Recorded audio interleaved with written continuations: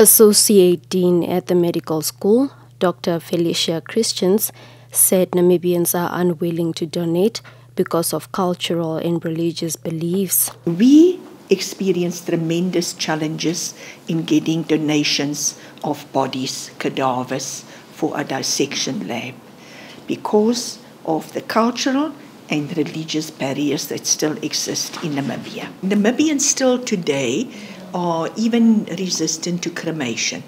Yeah, they don't want to have their body. They want a burial. They want a formal burial. But I think if we explain to them what the body donation program involves, they might be more open to it. There must be people in Namibia that would like to donate their bodies to science for the future advancement of our medical students. We need cadavers. We need body donations. They are treated in a very respectful and very dignified manner, and we will be able to engage anyone that's interested to donate their bodies. And they need to put it in their will that this family is still alive and active, but they're talking about we want to donate our bodies, and they need to put it in their will.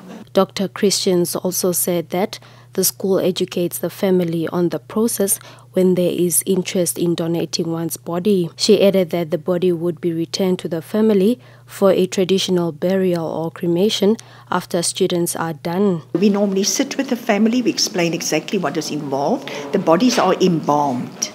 After the students are finished with the body by the end of the year, the family can then decide to get the body back for a traditional burial, or the body can be cremated and given back to them. But it's all a very dignified process. We've looked at other innovative things, and again, when we visit the anatomy lab, three-dimensional printing, they're making models of things, etc.